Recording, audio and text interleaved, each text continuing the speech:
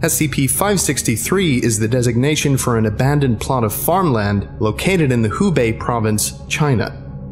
The facilities of SCP-563 have been modified for the factory farming of animals weighing up to several tons.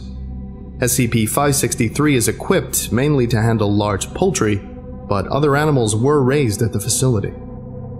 SCP-563-A refers to the carcasses of the presumed livestock of SCP-563 which were found at the time of recovery.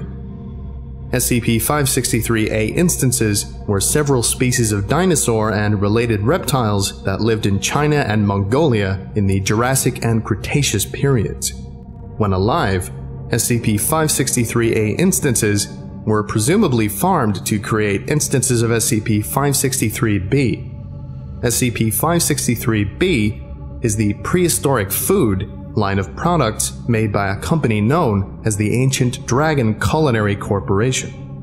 SCP-563-B products are sold in several East Asian countries, but have been discovered in some supermarket chains in the USA. As all carcasses of SCP-563-A have been removed from SCP-563, minimal containment of SCP-563 is required. The government of the People's Republic of China is currently collaborating with the Foundation to find sites similar to SCP-563 and locating living instances of SCP-563-A for study.